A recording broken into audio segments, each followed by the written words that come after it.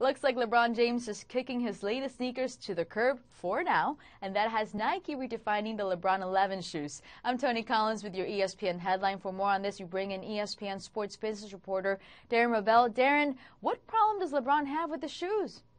It's a little bit unclear. What we know is that they don't fit him exactly right, and his foot is not is a little bit strange in terms of. I've always heard that he's had some toe issues, but he cannot wear, or he does not feel comfortable wearing the LeBron 11 shoes, which debuted this year. He's only worn them for 2 complete games. He started games with them and then taken them off after a first time out or in between quarters. He told us last night that it's not working right now, and they're working on a solution to make things right so that he can wear his shoes. Because ultimately, Nike obviously wants him to display his shoes that they're currently selling on his feet.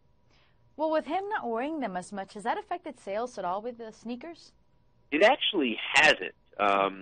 Sales are actually up almost 20% versus the LeBron 10s at this point last year, which might be surprising. I think analysts basically say, well, if you like LeBron and if you like the shoe, and the reviews from the shoe are actually great. It has not translated. LeBron's issues have not translated to consumers at all. There's been great reviews of the shoe, so the sales are actually up, and I think that's probably why there's maybe less of a panic at Nike.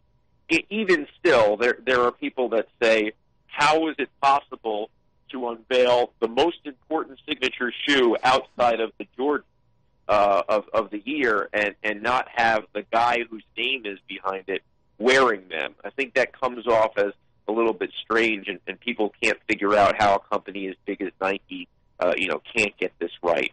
And also, many are wondering, when Nike says they're redefining, what do they mean by that?